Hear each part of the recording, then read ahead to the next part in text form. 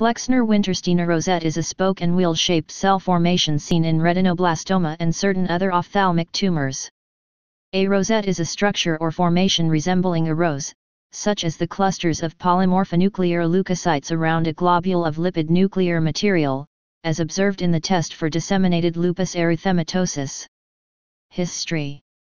Flexner-Wintersteiner rosettes were first described by Simon Flexner, 1863–1946, a physician, scientist, administrator, and professor of experimental pathology at the University of Pennsylvania, 1899–1903.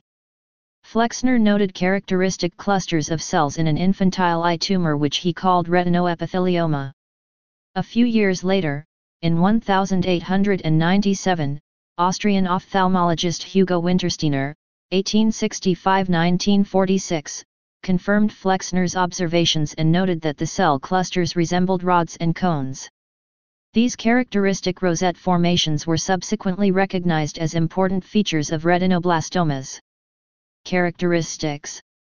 The tumor cells that form the Flexner-Wintersteiner rosette surround a central lumen containing small cytoplasmic extensions of the encircling cells.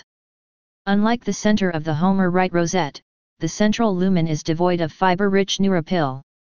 Like the Homer-Wright rosette, the Flexner-Wintersteiner rosette represents a specific form of tumor differentiation.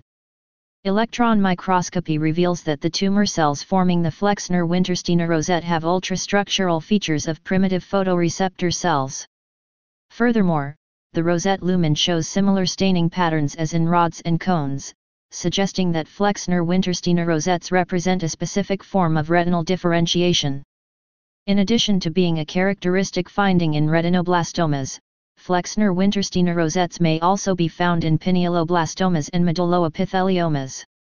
Please subscribe and thanks for watching.